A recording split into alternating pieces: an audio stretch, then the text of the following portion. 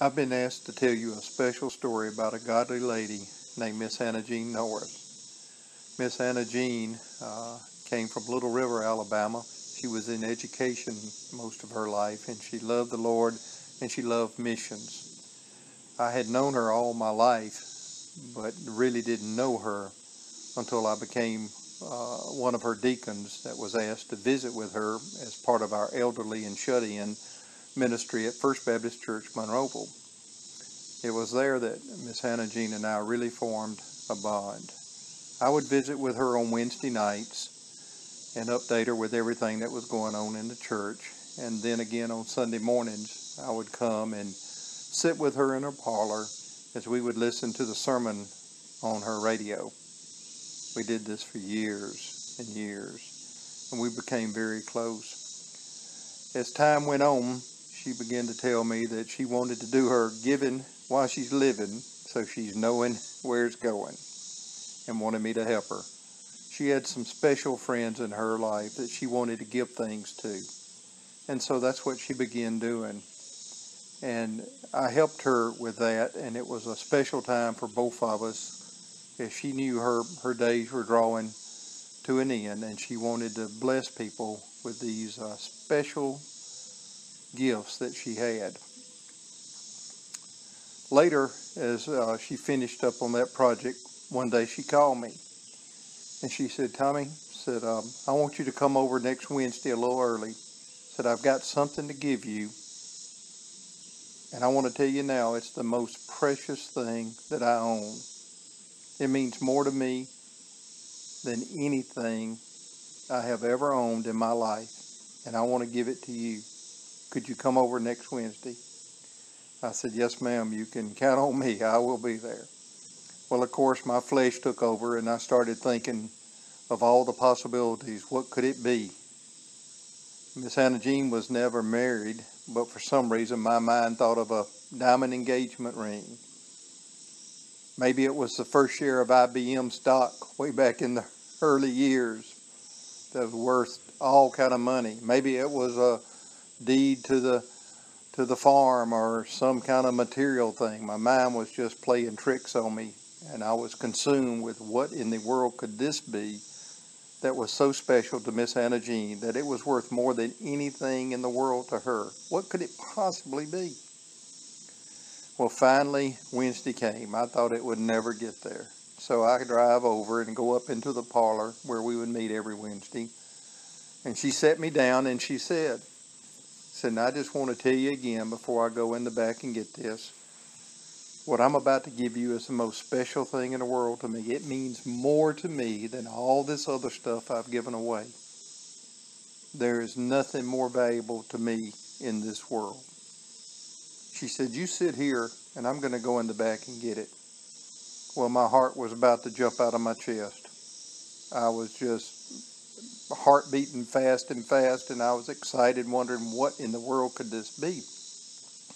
Well, I looked up after a few minutes, and here she comes, and she had her right hand raised and had it grasped like a fist, and she said, "I've got it, I've got it." She had a little sparkle in her eye when she said it, and I knew whatever was in her right hand was something special. She came to me, still not opening the hand, and said, "Now again, I want to tell you what this means to me. It's the most special thing I have ever owned in my life, and I want you to have it. Now open your hand." Well, I opened my hand, shaking. She opened hers, and she placed into my hand this rock. A rock. I looked at it, and I said, "Well, thank you there, Miss Anna Gene." You know what I was thinking? I was thinking, it's a rock. It's a dead-gum rock. I can't believe this. She said, "Now I know what you're thinking." She said, "Hold on just a minute. Let me tell you about that rock." See, when I was a little girl going to Little River Baptist Church, I was born in 1911, and at the age of 12, I accepted Jesus Christ as my Lord and Savior. it was winter and it was too cold for me to be baptized because we didn't have a baptistry. We would go down to the creek, the little river creek there, and be baptized in the summer, so I had to wait till summer to be baptized. And when they took me down there and they lowered me under the water to wash away my sins, I reached down in the riverbed and I grabbed that rock right there in your hand. This rock is what I grabbed. And I've been holding on to it for 75 years as a symbol of the rock-solid guarantee I have of eternal life in Jesus Christ. It means more to me than you'll ever know. Well, at this point, tears were rolling down my face. I looked at this rock, and I started to realize what kind of value she placed on her salvation. Nothing in this world had to offer was more valuable than her salvation. Nothing. And yet I took it for granted. And I looked at this rock all of a sudden, and it began to mean more to me that Jesus Christ himself had died for me. And she was right. What could be more important? What could be more valuable to any of us as believers than our salvation in Jesus Christ the rock? Well, as you can imagine, I treasure this rock more than anything now. And this rock sits framed above my desk, and all who ask will hear the story of the rock of Miss Anna Gene. For truly she honored God all her life. She was a woman of prayer.